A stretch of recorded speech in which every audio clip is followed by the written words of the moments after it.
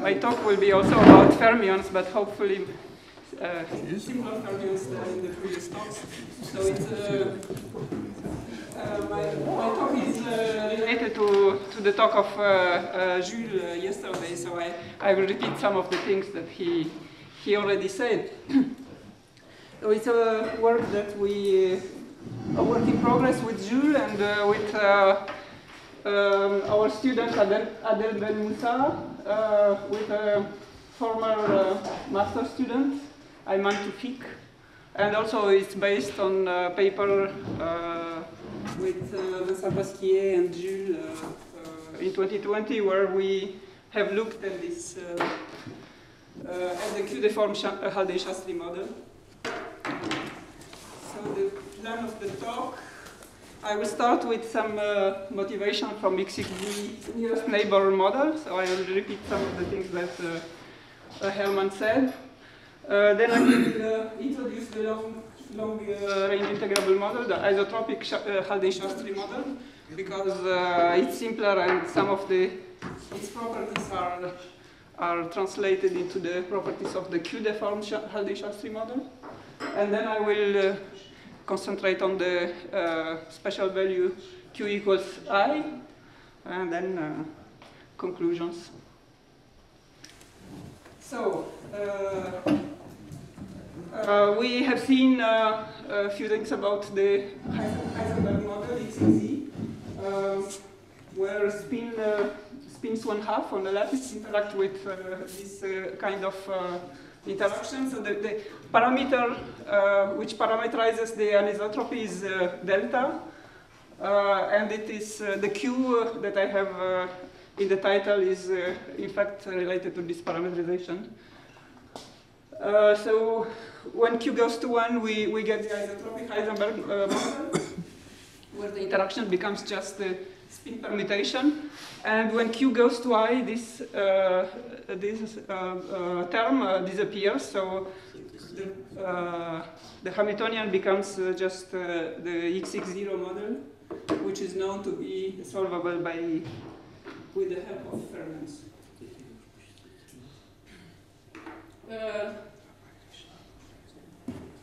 The symmetry of the model is depend on the boundary conditions. So if for the closed periodic model, the isotropic XXX model is SU2 symmetric, while XXZ preserves only U1 symmetry.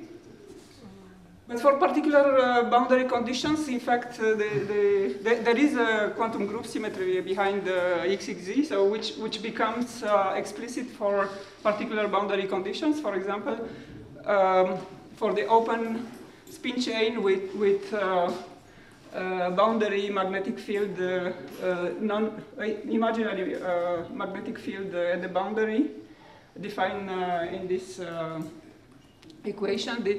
The model has UQ of SL2 symmetry, as it was shown by Pasquier and Saler. And the reason is that in this case, the Hamiltonian can be written in terms of temporally Lieb generators, which are in fact given by the Hamiltonian density, which the Hamiltonian density is the one that we have seen in the previous, this one here. So the temporally Lieb generators are the generators of the temporally Lieb algebra, and you see that the squares of temporally Lieb generators is proportional to delta, and this quantity vanishes for Q equals I. So they are nilpotent. Yeah, they are nilpotent. Yeah, something happens. Something interesting happens when Q is equal to I. Also on the model with twisted boundary conditions, where one introduces a twist for the sigma plus, sigma minus. They also can change the symmetry of the system.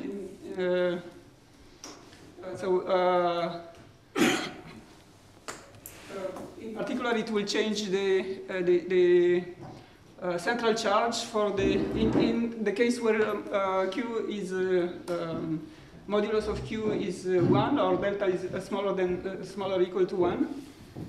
So in this case, the model is close to antiferromagnetic state. The system is describable by a CFT, as we have seen in the previous talks. And in this case, the XXZ chain can be used as a regularization, a lattice regularization of the CFT. In particular, the Virasoro generators written in terms of temporally lived generators, as it was put forward by Ku and Saler. And more recently, this representation was used because these CFTs which appear here can be non-unitary depending on the boundary conditions, and there are subtle characteristics of these non-unitary CFTs, and it's good to have a regularization for the model to be able to study it. So what I wanted to point out here is that the central charge depends on the twist. So I found this relationship between the central charge and the twist, which was derived by Andreas and collaborators. So what I read from this formula is that, so for example, for now this gamma here, this gamma here is related to Q by this relation. So when there is no twist, the central charge is equal 1, so we have just a compactified boson, while when phi, the twist is related to Q, correlated with Q, the central charge has this formula. And for example, for Q equal I, gamma would be equal to pi over 2. And C becomes equal to -2, so we have either description by fermions, Dirac fermions, or by symplectic fermions, depending on the boundary conditions. So this is what, to explain that, okay, XXZ is just, XX0 is just fermions, and as you can see from if you do the Jordan-Wigner transformation, but the nature of the fermions is imposed in fact by the boundary conditions, and we have learned from a series of papers by Gaidinov, Reid, and Saler that there is a relationship between the XXZ spin chain with this twisted boundary condition and GL11 symmetric spin chain alternating on even length. So these fermions here, we can make a non-unitary transformation on them, and they become they will be related to some generators of the GL11 algebra. So I will come to this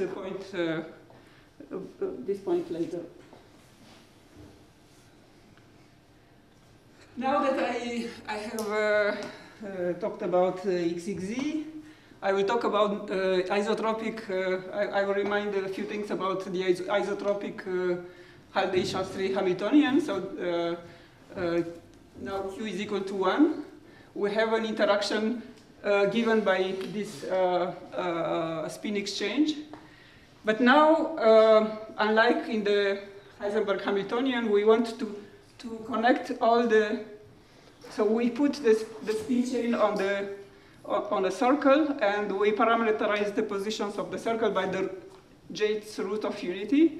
So exponential 2 pi I over n is the nth root of unity, and the omega to the j is the position of the spin j. So now every spin interacts with everyone else with this potential, which is 1 over sine square over of the distance, the chord distance on the circle. So as Jules explained yesterday, this model is very special because it has a lot more symmetry than its nearest neighbor model, and it has Yangian symmetry. So instead of having Bethe and Zatz equations, which determine the spectrum, we have just some numbers. So in some sense, the bound states of the x66 model unbound, and a lot of the states which were previously non-degenerate become degenerate, and they fall into these representations of the Yangian. So now the spectrum is described by m rapidities of the magnon, if you want, m numbers, which are integers between 1 and n minus 1. They are denoted by mu1 to mu_m, and they have to be separated by at least 2 integers. So they are fat, they don't like to sit close to each other. So mu_m is larger than mu_m plus 1 is larger than mu_m plus 1. So this is what encodes, in fact, the representations of the Yangian. And this is called a motif. So each of these states encoded by a motif has a huge degeneracy, which is given by the dimension of the representation. And the dispersion relation is very simple. It's just quadratic in this number, these integer numbers. So it looks almost like free fermions on the lattice, except by this property that they don't like to sit close to each other. So it's this is also called the ideal gas of fractional particles. Semyons. Well, the semyons are the spinons. These are the magnons, which are ideal magnons, if you want. So Jules explained yesterday that this model is not solvable by Bethe and Zatz, and the way it is solved, so the algebraic structure comes from a long-range model, which is called Calogero-Sutherland, which would be, if you replace this permutation operator, if you replace it with 1, it will be just a gas of particles which interact with some 1 over sine square potential. But it can be decorated with spin. And the wave functions of this Hamiltonian can be determined exactly, at least the highest weight states for the Yangian. Well, in fact, no, for this model, everything is very, explicitly computable. So you first, to remove the beta square term here, you remove some Vandermonde to the power beta, and then the rest of the wave function. You can impose, you have to impose some symmetry. So it is either, this function should be either symmetric or anti-symmetric. So you have the choice of the symmetry, and the choice of the symmetry is related to this sign here. So this is the basis of the reversed spins or magnons, and then the coefficients of this state are given by polynomials in the variables of of the particles. So now the particles are moving freely on the circle. And if you send beta to infinity, the particles are forced to sit in the zeros of the potential, which are the roots of unity that I have shown earlier. So these functions here, the eigenfunctions of the model, are given by some particular polynomials, non-symmetric Jack polynomials, but you have to symmetrize, partially symmetrize in the variables of the spins and the complement of the variables of. Excuse me, beta enters quadratically into Hamiltonian. Beta enters quadratically, and there is also some linear part. So if you send beta to infinity, there is a part which will dominate. But this will be a constant because this term here will take a precise value, and then what remains from the Hamiltonian will be essentially just the exchange of the spins. So this is what is called by freezing, because you force the particle to freeze in the minima of the potential, which are given by this by the roots of unity, and then these partially symmetric functions become symmetric functions of one group of variable, because then we can use the fact that on the roots of unity, the basis of symmetric functions, or the basis of symmetric sums, will have this property that they vanish except if small n is equal to 0 or n. So this is a way to get the Yangian highest weight states by relating the wave functions to the now the symmetric Jack polynomials at the value of beta is equal to 2, and they are indexed by integers, by a partition ordered integers, partially ordered integers. So these lambdas here are essentially what encodes the motif here, these numbers mu m. Okay, so this is the solution of the Haldane Shastry, and what is nice about this model is that there is some a very close relationship with C equals 1 CFT, which is SU2 Kac-Moody theory at level 1. So in some sense, this model is ready-made for the CFT limit. This basis of Jack polynomials also can be retrieved in the CFT. One can classify the CFT states by using this basis of magnons and spinons. Now, a model that was introduced also almost in the same time as the solution of the algebraic solution for the Haldane Shastry model in a paper by Bernard, Godin, Haldane, and Pasquier. So they were studying the isotropic model, but they also proposed the necessary algebraic structure to define this model. So it's a deformation of the isotropic model with an interaction of the type XXZ. So you have to, so this model was forgotten for a while. Uglov studied it, obtained many interesting results, and then 5 years ago, Jules took this model from the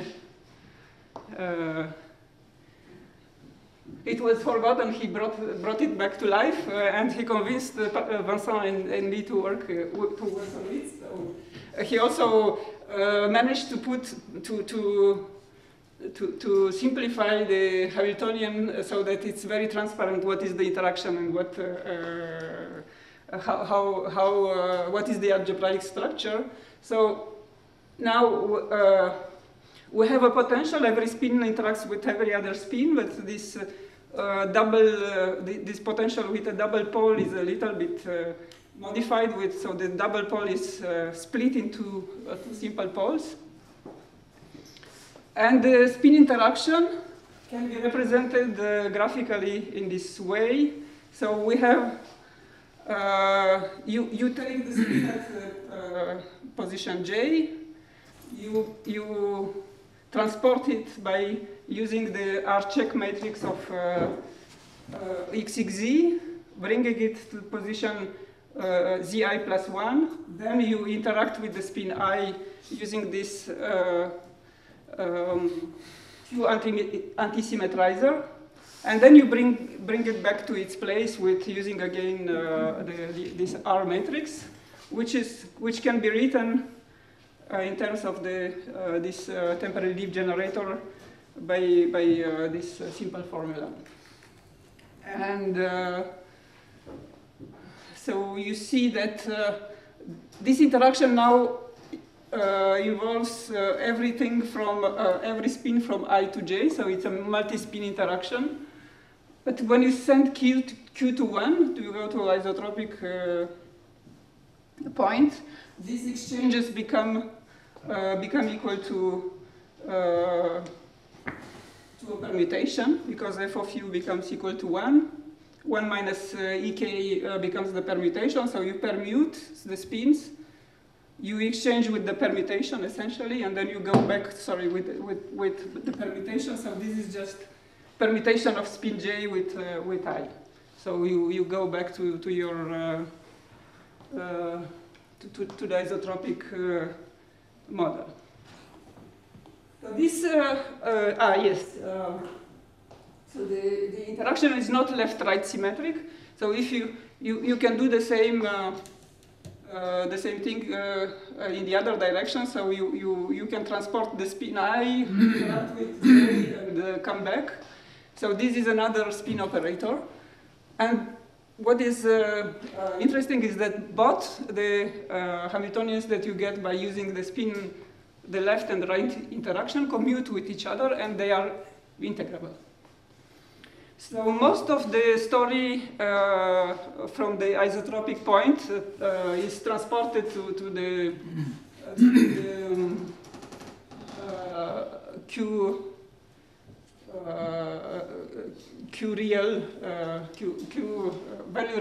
real value of Q. In particular, the energy is given by in terms of the motifs, the same motifs as before. The individual dispersion relations are slightly modified, and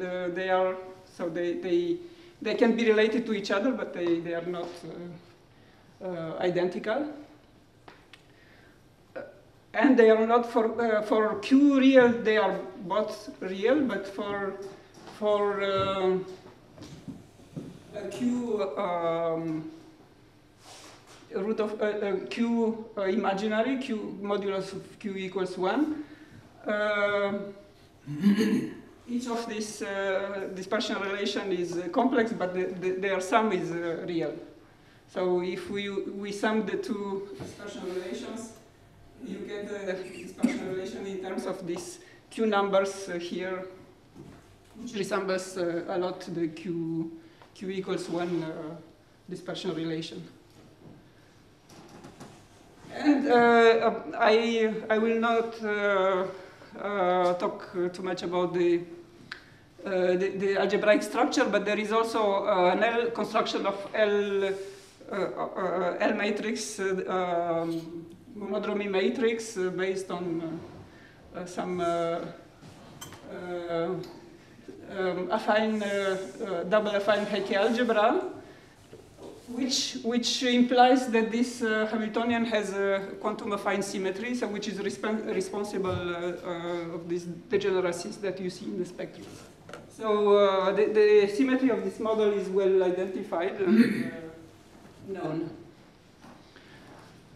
And so in our paper with Jules and Vincent, we managed to construct again the equivalent of the highest weight vectors for this model in terms of now of the McDonald polynomials, which are some deformation of the Jack polynomials, with some particular values of the parameters q and t, which enters into the McDonald polynomials, and which are related to the deformation parameter q.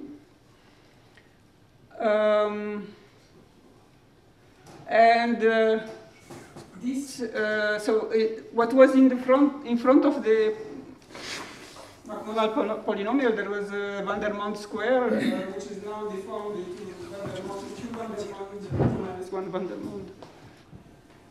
So this is a particular, in fact, this is a particular component of the spin state. So what I have written here is just the component where the spins are go from 1 to m, but the others are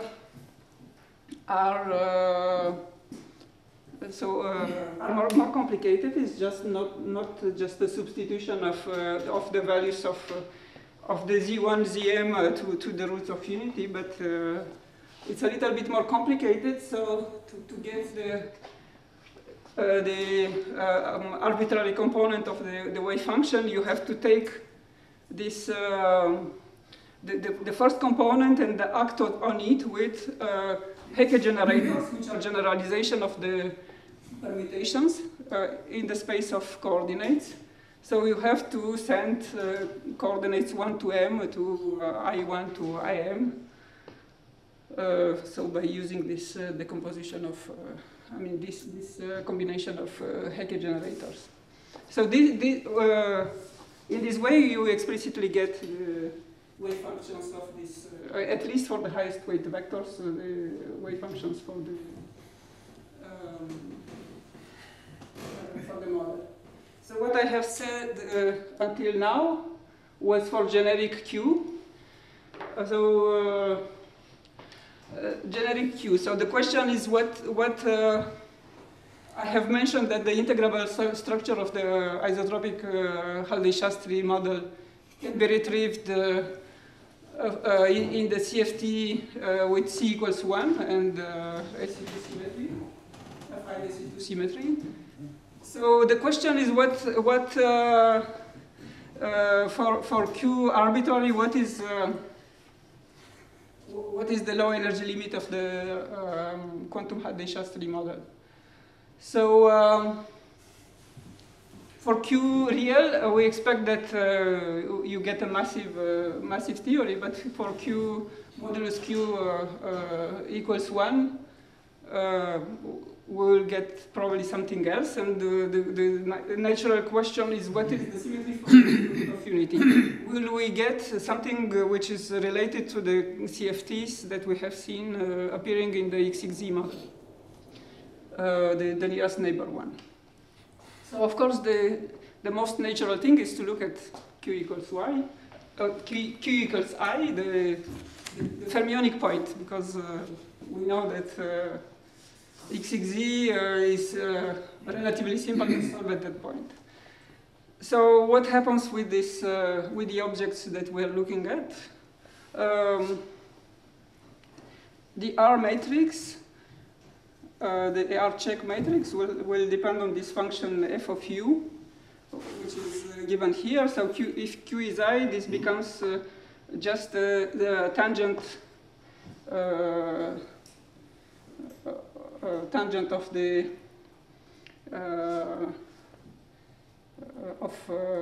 log of u. So if I evaluate f at position omega j, I will get just the tangent of pi j over n. And the EKs here are the temporally libs the ones which whose squared is equal to square is equal to 0.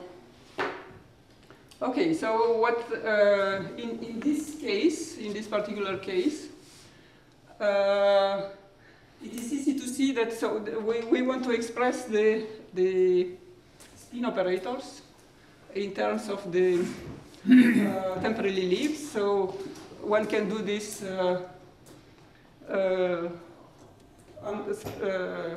on particular examples. So when the separation of the two spins is 2 or 3, so we see that what we get are nested commutators of temporary leaf generators. So I will use the following notation. These commutators are 0 if there is in this string of indices here, there is if they are not successive, this commutator will be 0. And if I take them in any order by using the Jacobi identity and the properties of the temporary Lie algebra, we see that we can take them in any order you want. So let's say we do it in this way. So this notation means that I take the commutators of generators which connect all the sides from L to M plus 1. So the last generator is EM, and for the first one, which is non-trivial, is the single temporary leaf, which will be denoted in this way.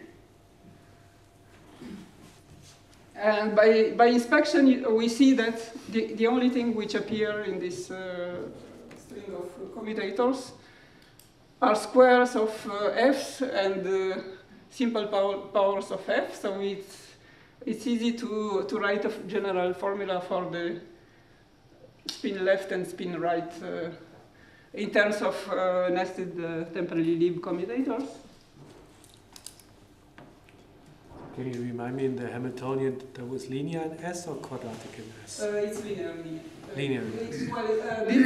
Oh, sorry, I'm going the wrong way. Okay. So S means that I have the spin here with the spin here connected in this way. So I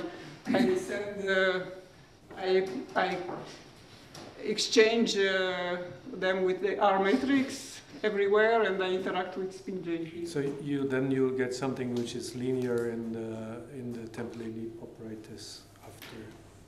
They are products of temporary leaf, which go from here to. Yeah, in that case, but when you go with Q equal to I, using the formula. Oh, there's the triple relation. I'm already at Q equals I. Okay.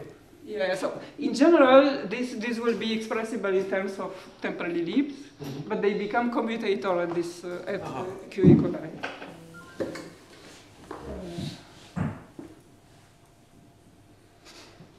Yeah, so this structure is particular for Q equals I, and there are some subtleties that I will mention. Yeah, so when you look, they have the left and right type of interaction. They have a similar structure, but these factors are not the same. So they are really different. Sorry, but maybe I misunderstood what you mean by linear. But is the product including a product over the E's here or not? No, the products are only of these factors.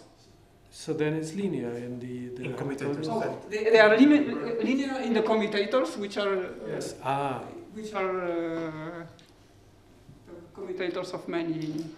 Oh. Good. But there will be something which is nice. Something which is nice, so I will anticipate. So EJs can be written as quadratic combination of fermions. these non-unitary fermions that I introduced. So if you look at the anti-commutator, the nested commutators, they will always be quadratic in the fermions. So my system, in fact, is a quadratic. Is a system of is a fermionic system with non-interacting free fermions with long-range interaction. Quadratic in the sense that you only have C dagger C, or yeah, C dagger C dagger. F dagger F. F dagger F, but not F dagger F dagger. No. Yeah. Okay, so there are some things that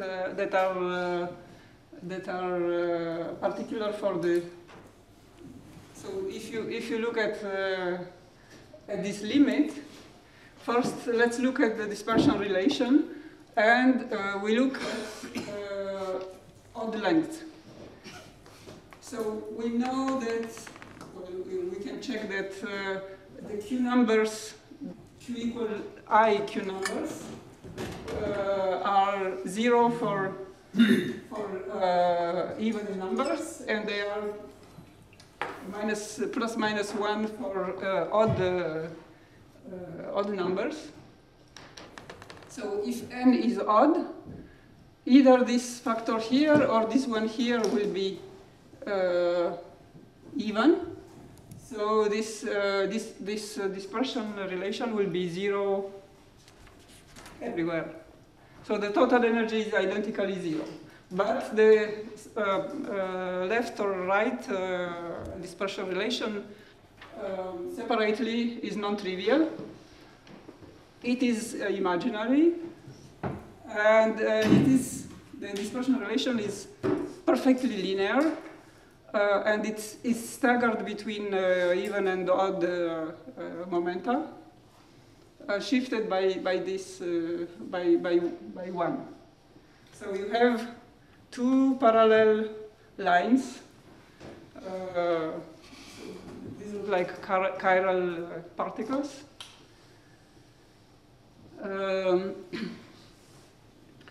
So let's come back to the fact that the total energy is identically 0. So the question is the Hamiltonian 0? So if the energies are 0, or is the Hamiltonian equal to 0?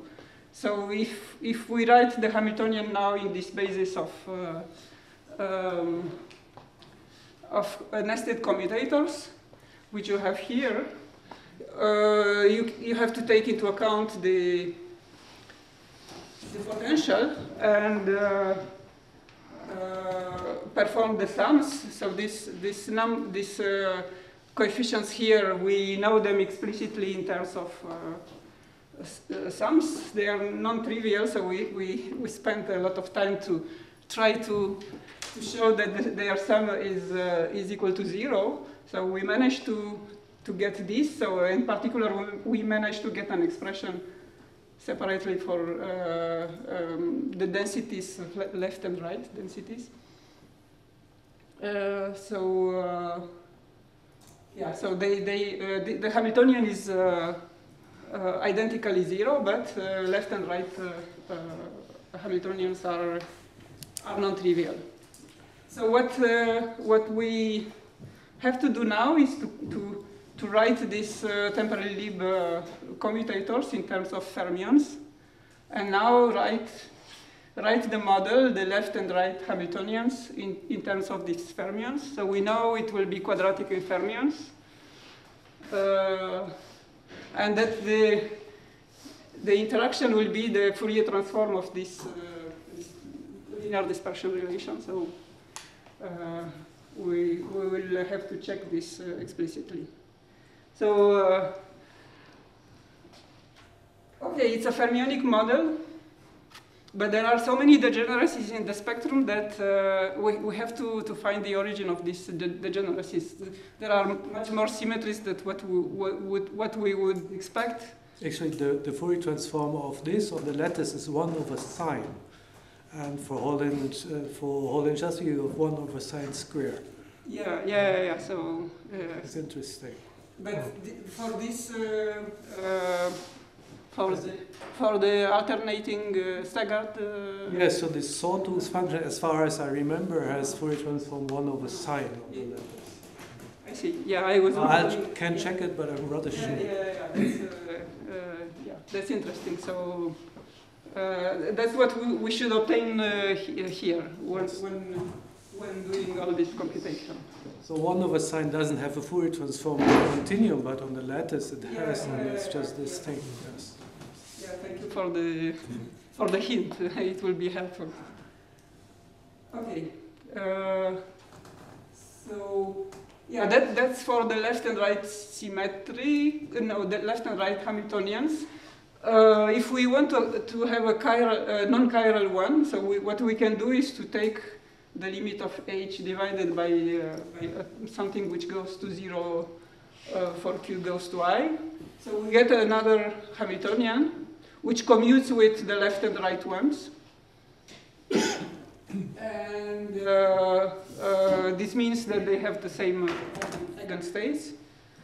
And if we compute the limit of the known dispersion relation, this is now two branches of linear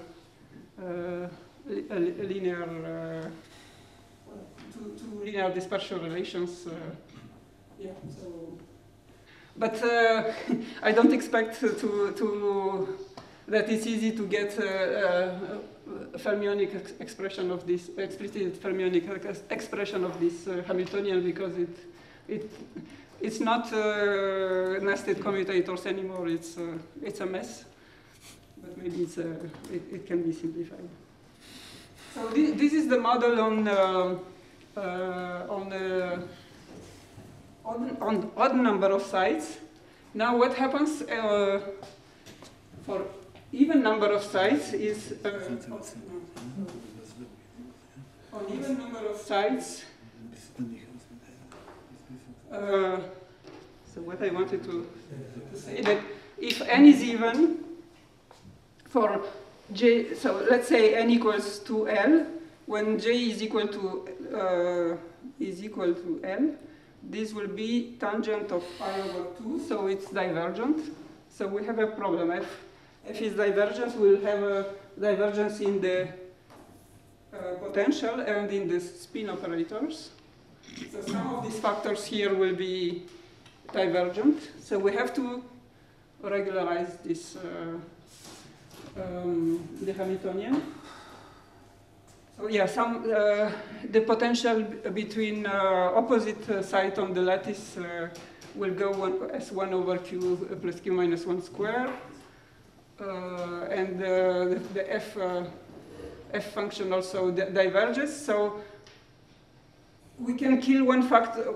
There is one factor which will go away by the normalization of the Hamiltonian, but the other one, we can kill it, the other divergence, we can kill it by multiplying the Hamiltonian with q plus q minus 1. But this will kill all the values of the energies.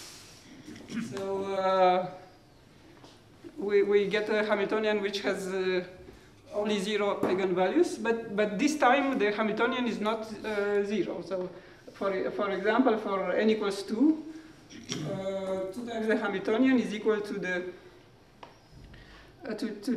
temporary Lieb generator divided by q plus q minus 1. So this is a projector with, in general, this is a projector with 3 eigenvalues 0 and 1 eigenvalue 1. But you see that for q is equal to I, the matrix elements of this object will be infinite. So it has finite spectrum, but infinite matrix elements. And after rescaling, this object becomes some regular temporary Lieb object, but this has a Jordan block structure. So it's not diagonalizable, and of course this is related to the fact that E square is equal to 0, and the fact that the Q symmetrizer and Q anti-symmetrizer coincide for Q equals I. So this signals some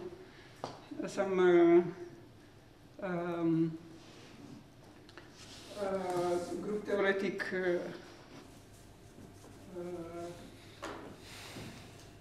problem or feature. So to understand a bit what happens, why we have this Jordan block structure, we go back to the model, to X6Z model on the, or this alternating GL11 spin chain of Gajnudinov, Reed, and Saller. So as I said, we can introduce at each site fermions which anti-commute to ±1. So ±1. So this is the.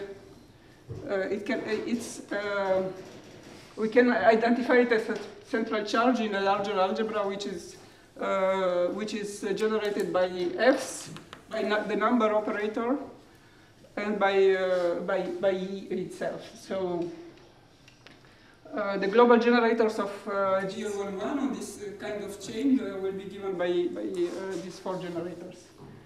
And the Jordan blocks appear in the composable representations of GL11, which appear when this central charge is equal to 0, and this is what happens when you have an even number of sites, because EJ will be the sum, E will be the sum of EJ at each site, and if you have an even number of sites, your central charge is 0. Why? We didn't have any problem like this on odd number of sites, because there E will be equal to 1 or -1. So now if we go back to our spin chain. And the central charge was then what? Sorry? What was the central charge then? What is the central charge for a system which has 0 eigenvalues everywhere? Well, this is a good question that we have to understand the answer. And yeah. We started with central charge 1. Yes. Oh, this is a different. Yeah. So, yeah, we started with central charge 1 for XXZ with periodic boundary conditions. If we twist the boundary conditions, the central charge changes. So it's equals C equals -2 for this model. So the model of Gajnudinov, yes. If you twist the boundary condition, not the central charge changes, just because the bulk remains the same. Just you are talking the ground state energy is no longer correspond to like the identity operator, but yeah, so the effective central charge. Effective, but it's related to the dimension of the ground state, of the scaling dimension of the ground state, not the central charge. Okay, but so this model, which is very close to X6Z with twisted boundary conditions, yes, this can be written in terms of symplectic fermions, and symplectic fermions have C equals -2. It's very suspicious, I would say. You should analyze the full spectrum, no? And then, but how do you extract the central charge? You just from finite size effects, or how? So they look at this. They have the model and the lattice. Yes. And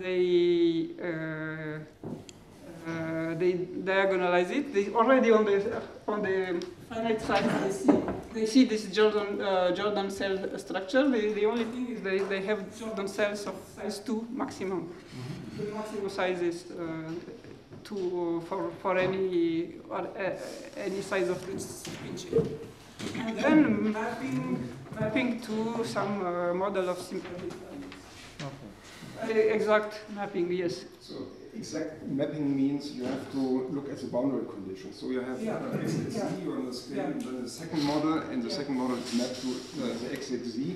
And you see you have to change the boundary condition. Periodic boundary condition in model 2 correspond to some twisted boundary condition in XXZ. And then the effective central charge in the XXZ chain is the real central charge in the second model. I think that's how it works. It's Yes, Did anybody understand this? yes. I understand, but I mean the central charge specifies a theory, not one particular state. Well, on a lattice, maybe just a sector corresponds to a CFT. Yes. You can kill by binary conditions. Yes. So, okay, so this is something. So for our model, we have the Hamiltonian for small sizes for even number of sides. We can diagonalize it numerically, and we see that the largest cell size, largest Jordan cell size has size L+1, and we don't know of any representation theory explanation for this this kind of huge Jordan cells. So any insight on this is welcome. So these are these zigzag modules of GL1? Yeah, but this zigzag. What is zigzag? Do you have the complete decomposition or just? The thing is that so if you are just if you are taking tensor products of this kind of modules, two-dimensional modules with themselves, I understood that the only thing that you get are Jordan cells of size 2. Never more. The zigzag ones are not. You cannot get them from the lattice in this way. So yeah. Okay. So we the next step is to understand the symmetry, because there is this huge symmetry of the model, and yeah, it's fun to know what it is. So okay. So the conclusion: we have a new fermionic, or maybe two spin chains, because they are very different from on odd and even sides. We have a closed form expression for the matrix elements, and we have to identify the symmetry of the model to understand the relation with non-unitary CFTs, that there are vertex operator constructions which are related to this Q Haldane Shastry, Q Calogero. Since we have the explicit form of the eigenfunctions, we have to look at the limit at Q equals I, and there are other roots of unity which are interesting, like third root of unity, which is expected to give JL1 symmetry. The construction can be repeated at higher rank, and it's very exciting to hear that Jules and Rob have a Q Innocentsev model, because we can look at also Innocentsev and have a deformation between XXZ nearest neighbor to Haldane Shastry 1. Okay, thank you very much.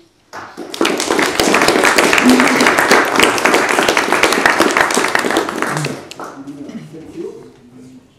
What are the indecomposability parameters of those Jordan cells? Sorry, what is the indecomposability parameter? Well, you need, if you have something that's not diagonalizable, then there's something off the diagonal, and this is universal. We haven't looked what is how this what is exactly looking like. Is the size of the block that we have.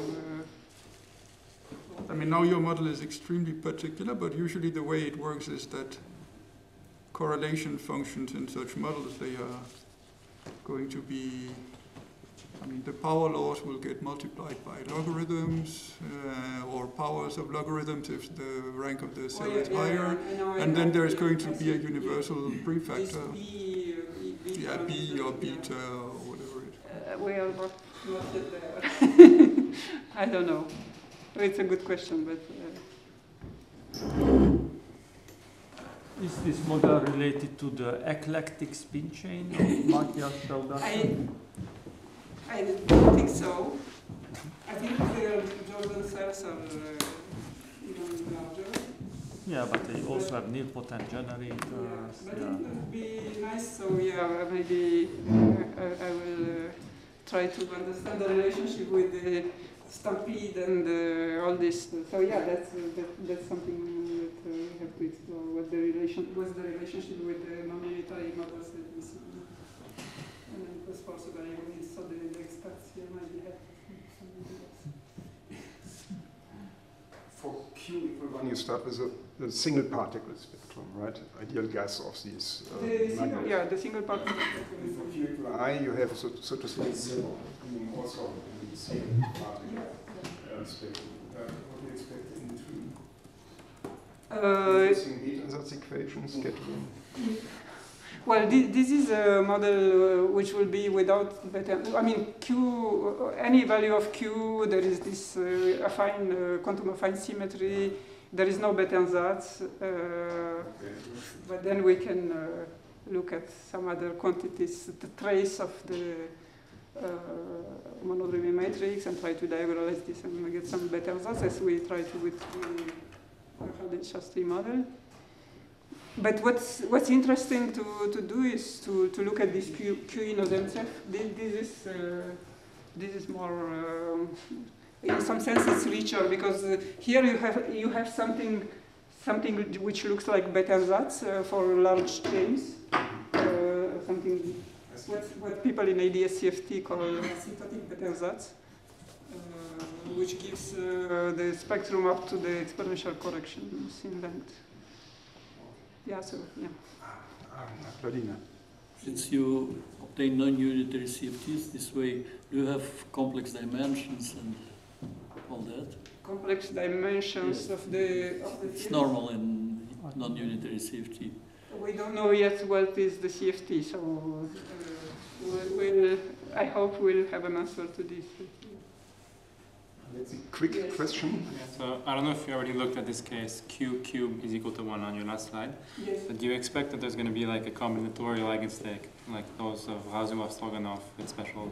Yeah, this one. Yeah. Yeah, I hope there will be something in this direction, but I don't know exactly what to expect. But yeah, maybe so. We were looking at all kinds of super isotropic superspin chains in IPhT. So maybe this is a way to make a connection with those. Okay, let us thank Didina once again.